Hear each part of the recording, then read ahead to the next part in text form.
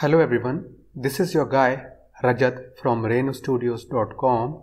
So in this video, we are going to learn about databases, because if you want to create an application of any kind, you would require databases to store the data.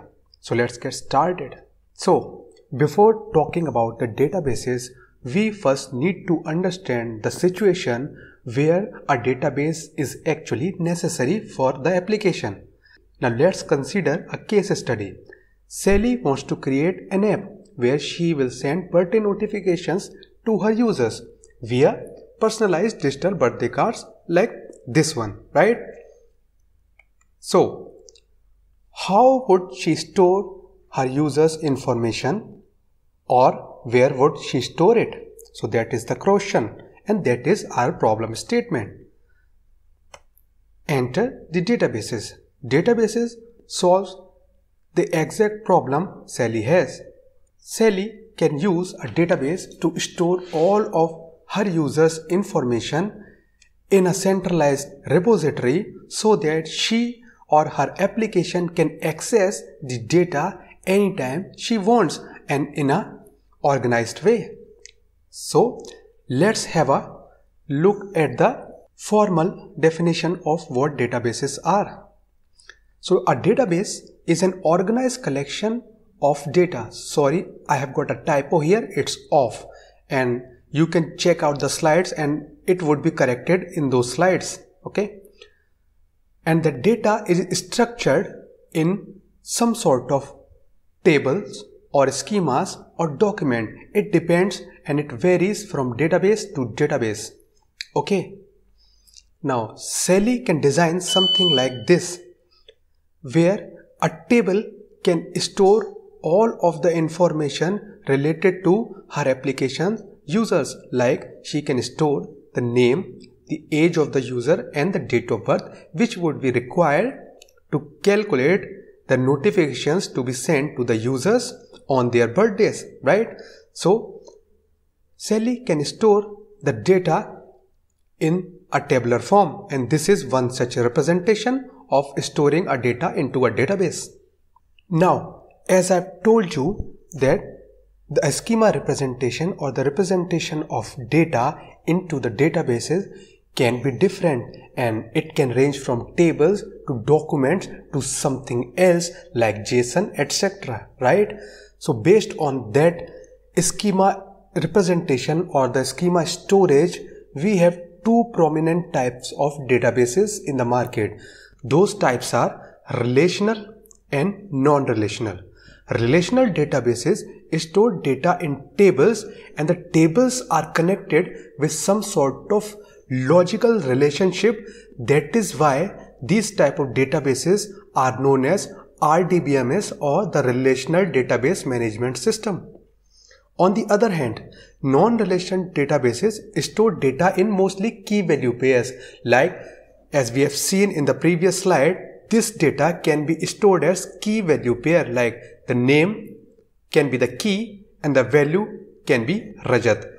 In the next case, the name can be age, or the key can be age and the value is 29, and so on, okay? So non-relational databases store data in key value pair most of the time, but the representation can be different and it depends on the database you are using. Now, relational databases include MySQL or MySQL, Oracle, Microsoft SQL Server, and there are several other databases which are RDBMS databases in nature. For non-relational databases, we have databases like MongoDB, Couchbase and Redis, but there are several other non-relational databases which allow you to store your data in no particular fashion or in key value pairs, okay? Now let's have a look at the practical implementation of how a data can actually be stored in a relational database or in a non-relational database, okay? So let's start with a relational database case study. Let's suppose we want to store our employees' data. So we can create schema Like we can create one table named employee and we can store data like employee's ID, employee's name and employee's age, and this table contains basic data about the employee.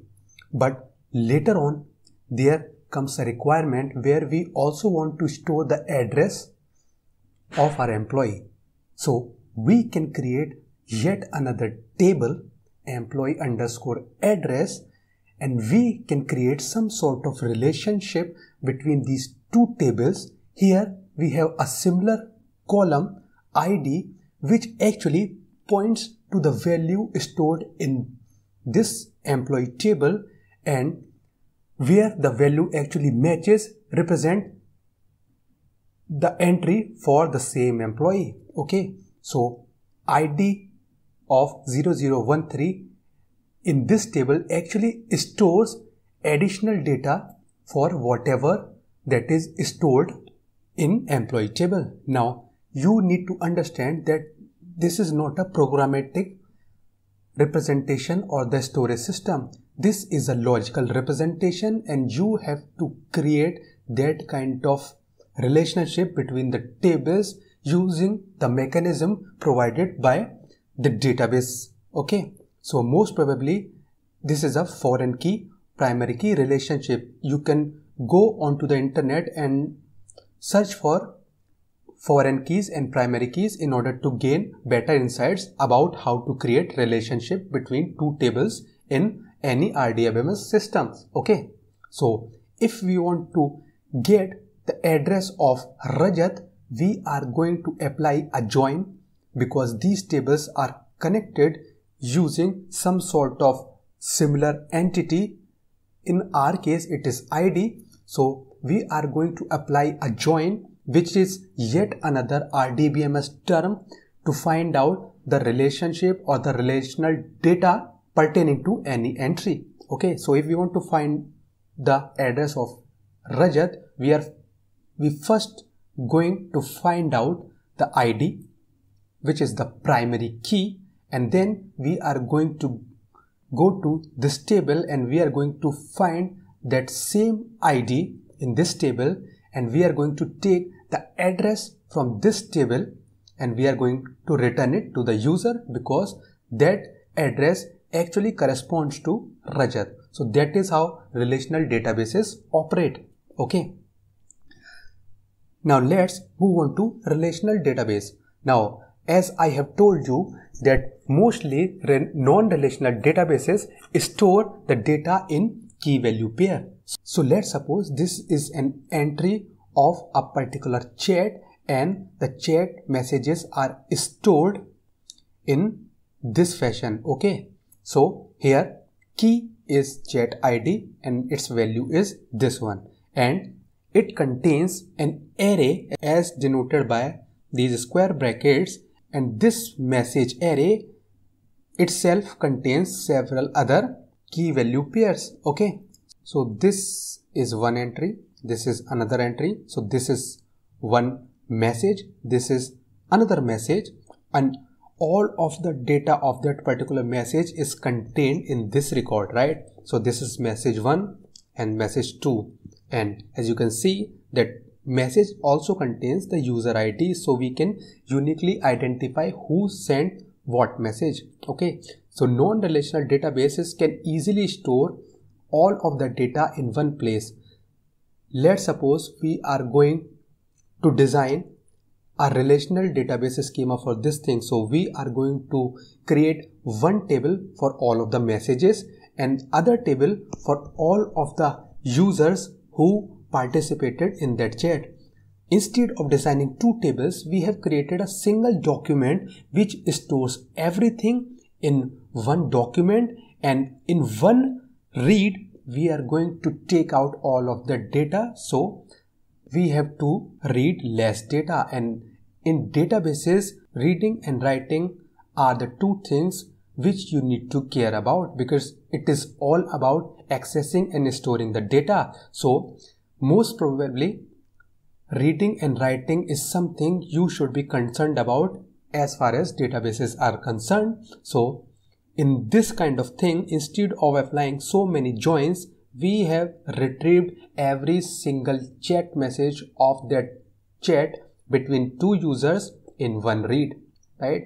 So non-relational databases are based on that ideology, and that is how they operate. Okay, now you must be wondering that if you want to design an application, which database or which kind of database would you use? Now it totally depends on the type of application you want to create. So if you are creating some sort of chat application, maybe a relational database won't be a proper fit for your use case, because in that particular case you would be applying too many joins, or you would be applying too many logical operations to get all of data so that you can return the data to the user or to the app. If you are going to employ non-relational database to store data of some employee, right, and you are going to create 2 or 3 documents to store or to fragment the data over several documents, in that case you are going to read or access 2-3 documents to get all of the data out, right? So in that particular case, maybe an RDBMS would be a better choice, because joins are crazy fast in RDBMS systems and document access is crazy fast in non-relational database systems, right? So it all depends on the use case or the type of application you want to create. You can head over to Stack Overflow as well, and there are many questions regarding the same topic. Maybe you can go out and look for yourself that before designing an application, it is better to consult the internet, like what kind of database would be a better choice for this sort of application. And as the time goes by and as you have created some application, you will get proper insights into what kind of database you can use. Okay, so this is one thing you should clearly remember, right? Databases are everything if your application is based on users' data, right? Databases are the central place which is providing every interface of your application the required data, right? So, or it is a repository which should be backed up properly, because once the database is down, your application or the UI of your application is of no use, because it cannot show any relevant data to the users, right? So considering that fact, you need to implement proper strategies much before implementing or deploying the system in production, so that you can be sure that whatever the data your users are creating on your applications will be persisted and will be backed up properly, so that in case anything goes down, in case the disk crashes, in case of any natural calamity, you won't be able to access the primary database. You have the backup which you can use to restore the database in all its glory, so that your users won't lose their data and you don't lose your business. So make sure to back up your databases, because it's a critical thing to do. And with that, I'm signing off. I hope that you must have got some proper insights about what databases are, what kind of problems databases solve, and what kind of prominent databases are there in the market and which one you should employ, and if you are dicey about the situation, where you should go out and consult and ask, right? So with that, I'm signing off, and make sure to subscribe to this channel, because I produce weekly videos related to computer and computer science education. Thank you all for your time. Take care. Bye-bye.